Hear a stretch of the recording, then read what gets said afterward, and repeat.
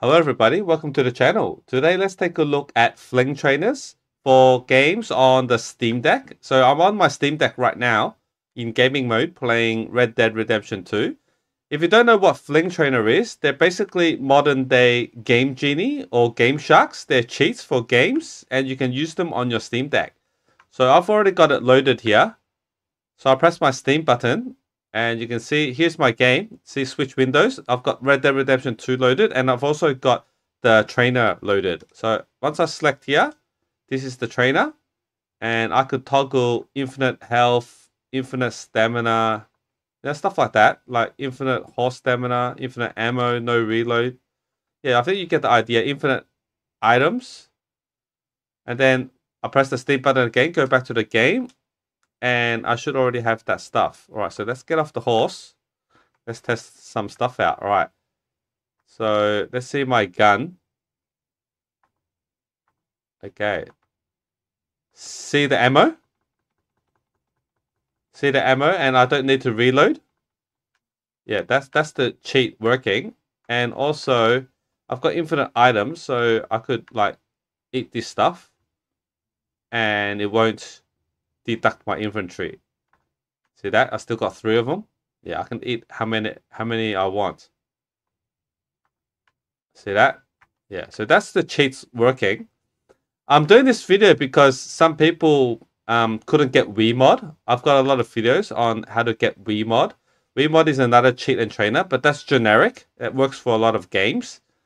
Yeah, but this is specific. Like you need to download the exe specifically for the game. So, all right. So enough of that. Let's get into how I get it to run. All right. So let's quit the game first. And let's go to desktop mode.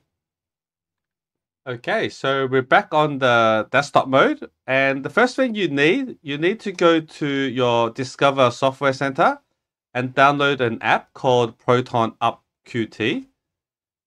So type Proton and you should see it. It's this logo here with the green arrow up. So download this. I already have mine downloaded, so I'm going to launch it. All right.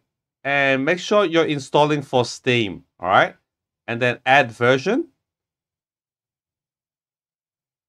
And here in the compatibility tool, go to Steam Tinker Launch. All right. And then click here, the install button. All right. I already have mine installed, so I'm not going to install it. All right. I've got mine installed. You'll need this. And then we're going to go to our web browser to download the trainers. So FLiNG is the popular one. So go to FLiNG Trainer. They have a lot of trainers for different games. So here I'm just going to type Red Dead Redemption 2. You can search for whatever game you want. See if they have it. And then here you just download. So this is the one I've been using. So I normally download the standalone version. So I'll just download this zip file. I already downloaded it. So I'm not going to download it again. So mine's here. See here, Red Dead Redemption 2, some number of plus trainer FLiNG.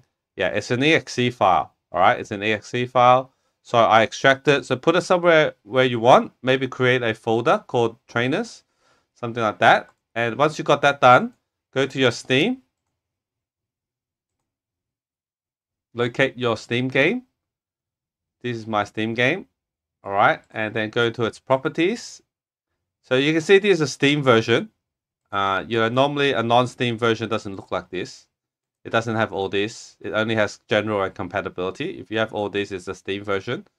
All right, so go to compatibility, force to use a specific Steam Play compatibility tool, and then select Steam Tinker Launch. If you can't find this, you probably have to restart your Steam Deck because when you just download it from Proton Up Qt, it might not like reflect on your Steam. You probably have to restart. So yeah, if you can't see this, restart your Steam Deck. All right. So, and then you can just launch the game. All right. And then you have to like watch out because you have a 2-second window to boot into it. All right. So I'm booting into it.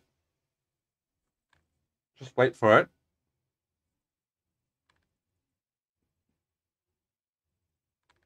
Okay, so here's Steam Tinker. So you have to click this main menu, right? You have 2 seconds because it goes away after 2 seconds. and it'll run the settings that you've set. So you don't have to do this every single time. So once you've done the settings, and then once you save, so here, this is the menu, and then we're going to game menu. Okay, and then we're going to check this, use custom command, all right? Check it, make sure it's checked. And then also check fork custom command, all right? So check this as well. And then here on the custom command, I'm going to point it to the exe. So downloads and that Red Dead Redemption Trainer exe. So this is the exe I'm going to use. So that's why when I boot the game, it's got to boot this trainer as well, all right? So now save and play. And next time you don't have to do it again. Next time you'll see the main menu and it'll disappear if you don't click it in 2 seconds, and it'll run the settings, the same settings that you just saved. All right, so I'm booted. So you see how the trainer is booted up? All right, but I can't use the trainer right now. See, the game is not detected. You need to launch the game. So the game is booting. So just wait for the game to boot up before you can use the trainer. All right, and that's basically it. All right, still not yet. So you need to be in game. So I think this stops blinking when you're in game. Right, so yeah, just wait for, because Rockstar needs to log in to their launcher. So it takes a little bit of time.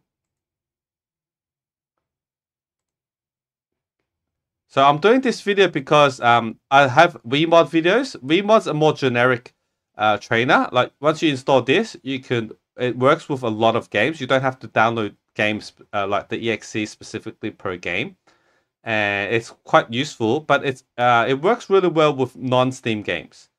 It doesn't really work well with Steam games. So if you installed Vmod, which is hard to install on the Steam Deck, and you couldn't get it connect to your Steam games, then you'd probably want to do this. Okay, let's go back into the trainer and see if it works. Yeah, see how it stopped blinking? And now we can toggle the cheats. All right, so there, that's how you do it.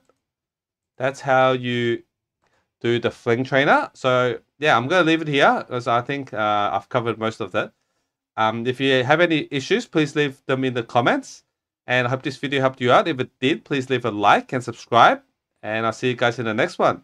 Later.